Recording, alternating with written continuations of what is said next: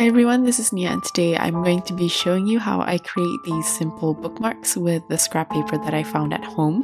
So the size might be a bit weird. It's 15.5 by 11.5 centimeters.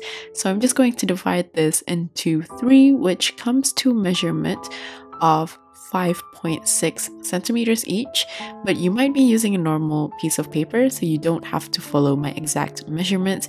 You can just round the numbers off, but people tend to ask me specific measurements, so I'll just list them here in case anyone would like to know. So I've divided the piece of paper into 3 and I just rolled it off with pencil.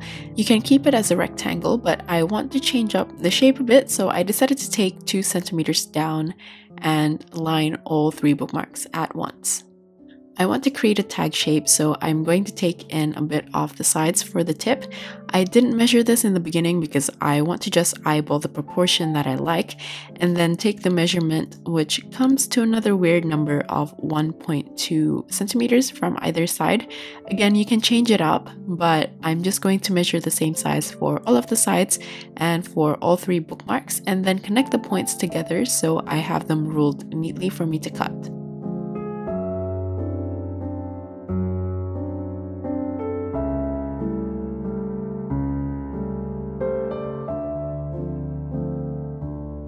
So here I'm using a blade and I'm going to use scissors for the tips because they're nice and small to cut, but you can use anything you have. You can just use scissors for this if you would like to.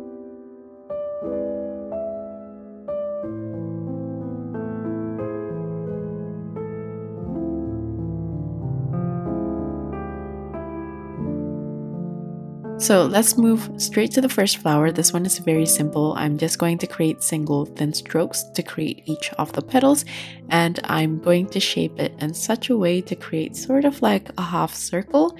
Then at the bottom I added more curved lines a bit shorter than the petals to create the leaves and then the bulb at the bottom, which I'm going to round off, then attach everything to a very thin stem.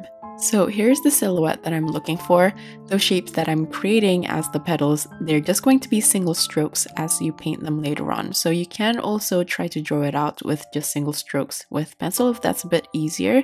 And then I just followed with the rest of the features. You can also change up the silhouette of the flower depending on the angle you're looking at. So the half circle can either be thinner or even rounder, more like an oval or a circle if you would like. I'll just draw them out as an example for you. I followed these up with tiny leaves on the side. I also add a couple of other elements, which are the young bulbing flowers that I draw as ovals with leaves underneath and a wiggly stem. Then I finish everything off with thin, long, and short grass at the bottom. For these dandelion flowers, the colors that I'm going to be using are permanent yellow deep, terry verde, and sepia. I'm going to start with just the permanent yellow deep, and I'm looking for a consistency that is sort of a medium to a thick consistency, so I don't want it to be too watery. I'm using my size 2 brush here, but you can also use a smaller brush if it makes it a bit easier for you to control. For the flowers, I'm just going to create the same shapes as I did with pencil, but only using single curved strokes to follow the silhouette of either the half circle or the oval bunch together. I'm just going to scatter some of the yellow dandelion flowers around the area of the paper before adding the other features, and I also like to vary the size. You don't have to fill in too much because you can always add more later on. I just like to have a few to work on at the same time.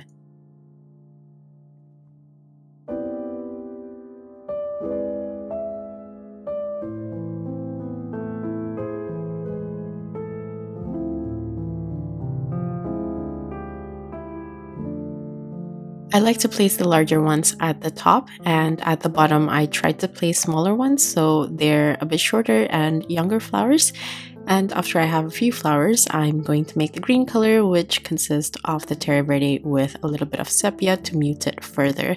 I'm using the same consistency as the flower, which is a medium to thick consistency, because I'm going to be creating the same strokes, but this time I'm placing them underneath the flower to create those tiny little leaves. I'm just going to do this for all of them. Next, I want to be adding the bulb, and for this I'm using the same color, but notice that I added much more water to this because I want the consistency to be very light, and this way the color of the bulb will be much lighter than the leaves itself. So you'll see that it's puddling a little bit, which is why it looks quite dark. So I went in with a dry brush to pick up the excess paint, and after I pick up the water, you'll see that the color is much lighter this time, which separates the bulb and the leaves. After that, I continued to paint the stems using the same color mixture, but I used the thick consistency that I used for the leaves. So your brush stays at a dry brush consistency, which comes to a finer point that is easier to control. However, if that's still a bit difficult, you can also switch to a smaller brush like what I'm doing here. Use the same very thick consistency so your brush is fairly dry, and then use the very tip of your brush to drag it downwards and create those wiggly stems. As for the young bulbs, I used the same thin consistency as I did for the bottom of the flowers, and I just created an oval shape with that, and then continued with the thicker consistency green to paint the leaves at the bottom, just as I did with the flowers. So here I see that the space is still quite empty, so I'm just going to add a few more flowers. You can keep on going back and forth, but I like to work with a few at the same time. I just try to not fill in too much in the beginning, so it's easier for me to control the composition.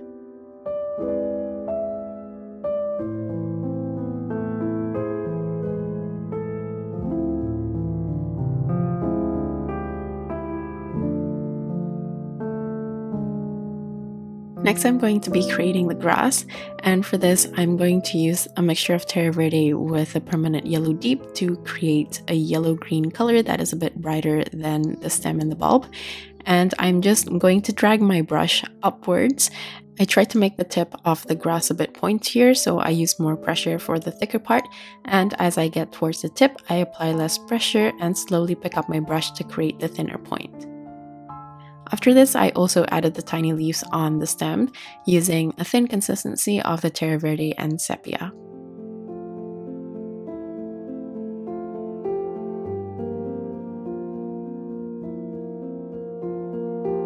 So this is pretty much done, but on the bottom left corner I felt like it's looking a bit too empty, so I just added another bulb for the composition to balance it out a little bit more, and I'm going to call this first one finished.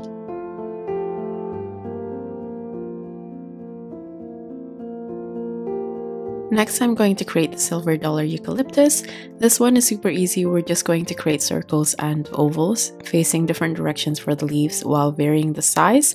And before adding the stems, I'm just going to place a dot to indicate where the stem of the leaf is going to face, and then I'm going to connect them together with the stems. And just like before, you can always add additional leaves after that to fill in the rest of the space.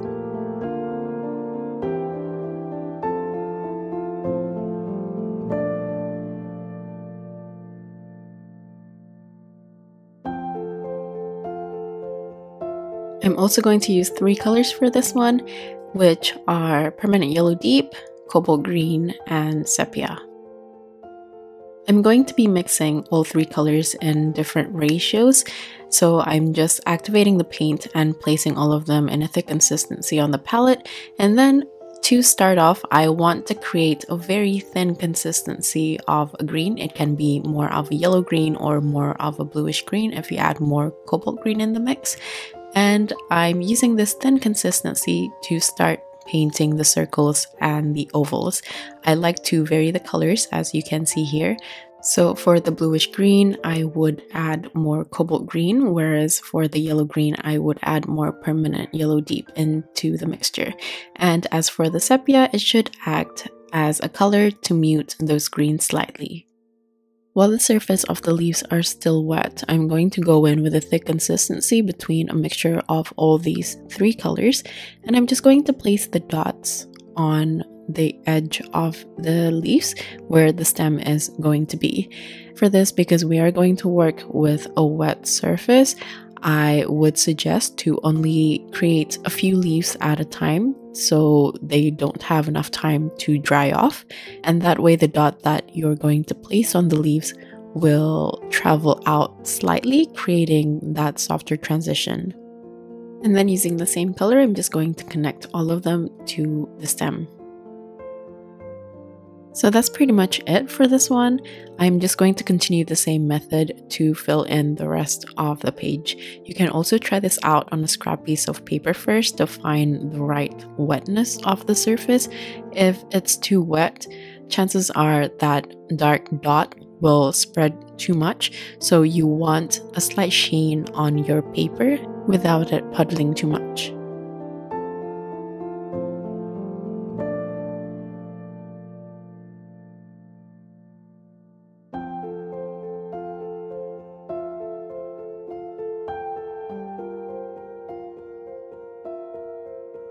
For the stem, just like the previous flower, you can use a small brush like what I'm using here, and also use a very thick consistency so your brush can come to a very fine point.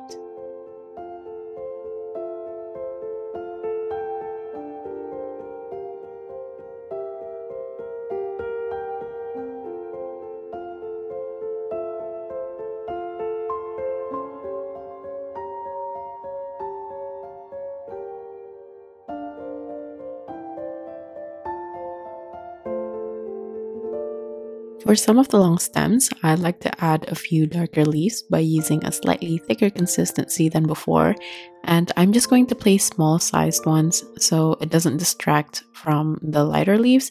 I'm just going to use these to fill in some space and balance out the composition.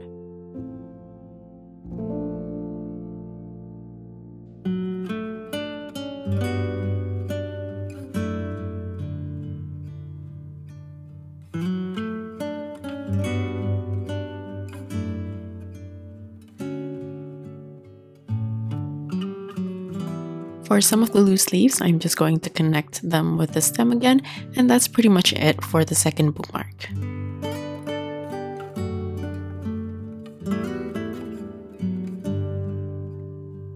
For the last bookmark, I'm going to create berries. These berries are very easy to paint, though this would require layering, but as for the shapes, the berries are practically just circles with white highlights that you can either create as you paint by leaving out white negative space, or you can also paint circles and just use a white gel pen or white gouache to paint on top of the round berries as highlights. You can use any method that is easier for you. Then after drawing out some berries, I just added leaves to somewhat frame the berries. I'm just doing very basic leaf shapes and also varying the size without thinking of folds or anything complicated like that. Then once I have a few, I connect them all with the stem. This time, the stem is more rigid, which means they are a bit more straight than curvy and slightly branching out following the placement of the leaves and berries. For this one, I'm going to be using 4 colors, which are Quin Red, Hansi Yellow, Terra Verde, and Sepia. I'm going to start by painting the berries first, and for that I used a mixture of Hansi Yellow with Quin Red to create an orangey red color. I tried to slightly vary the ratio so some berries might look a bit more orange whilst some are a bit red, and I just placed the berries one by one by placing them fairly close together. I started with my size 2 brush, but I decided to switch to the smaller one so it's a bit easier for me to control. This is what I meant before by leaving out some white negative space as the highlight, but if you accidentally colored all of the circles, that's also okay because you can always go back in with a white pen or with white gouache, something that's more opaque so the white highlight can be visible on top of the paint. I tried to paint a few clusters of berries, so I've painted the one on the top left. Now I'm going to go in with the same thing on the bottom right hand side.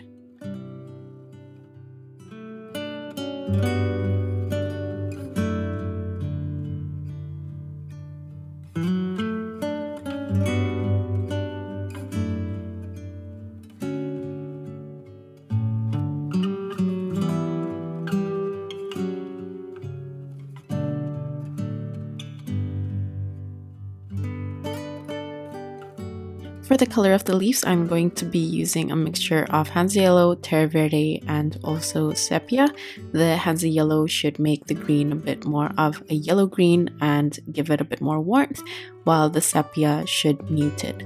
I'm just again going to play with a different ratio, so all of the greens might be slightly different, and that's okay. I really like variation with these types of loose paintings, and this is optional, but if I catch the leaves to still be slightly wet, I try to add a slightly darker value of green to dot at the tip, just like what I did with the eucalyptus.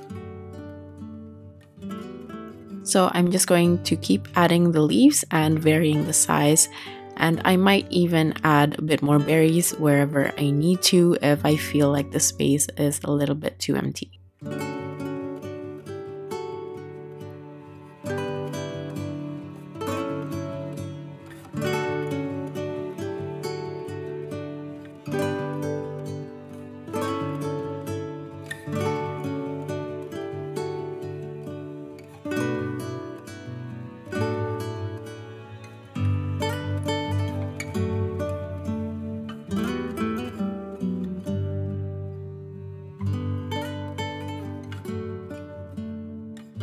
After I have the majority of the area filled, I'm just going to start adding the stems now, because this will give a good indication of where I need to add more berries and the leaves in terms of the placement. So I'm just going to continue on to some of the leaves and the berries and connect them together into 2 branches. It doesn't matter, you can make more branches, but I just felt like making 2 branches coming from either side to give somewhat of a natural composition. So from here, I can start to see where I can add more leaves, and I'm also going to add more berries later to balance out the composition. Just like before, I used a very thick consistency when I paint the stem to get better control, and as for the color, I used a mixture of Terra Verde and Sepia if you've missed it.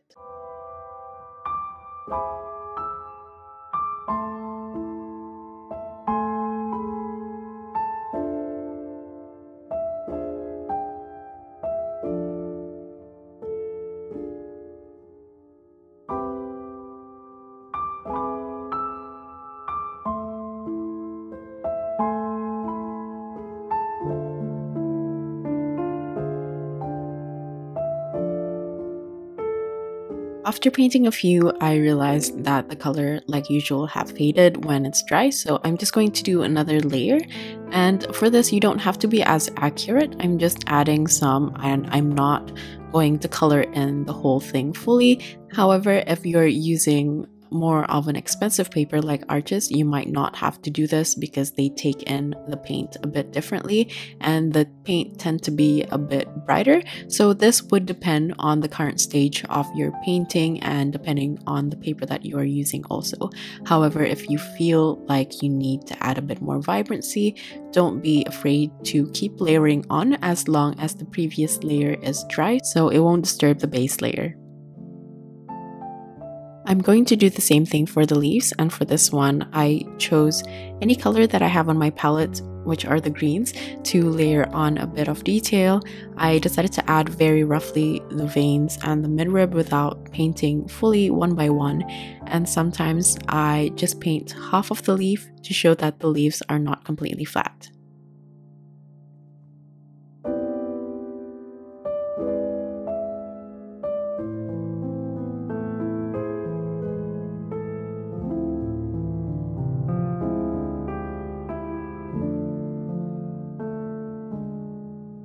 To finish everything off, I like to add tiny little leaves just to balance out the composition, like what I did with the eucalyptus previously. And that's pretty much it for the third and final bookmark.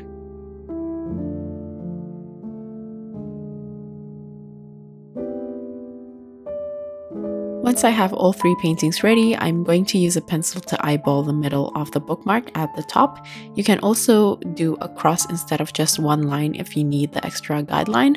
And I use a cheap plastic hole punch, which was the only thing available for me at that point. And I just look for the line through the hole and try to place it in the middle to get the right placement. Like I mentioned, you can also use a cross to give better indication of the depth if you need to.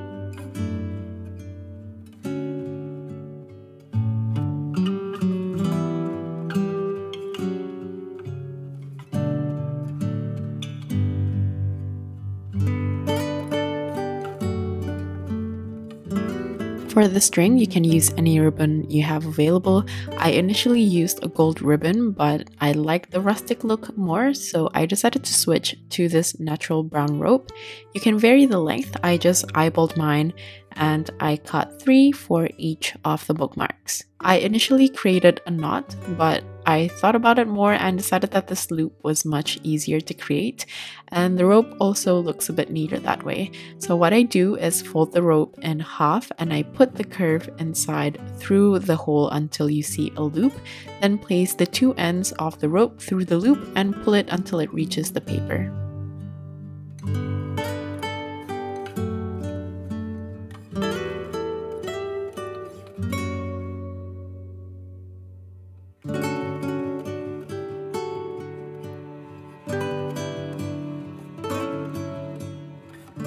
And here are the finished bookmarks. I hope you guys enjoyed these simple designs for easy doodles, or if you're a beginner, to give painting a go. Like usual, all of the tools as well as my social media links will be listed in the description box. If you're still here, thank you so much for watching till the end, and I'll see you at the next one. Bye!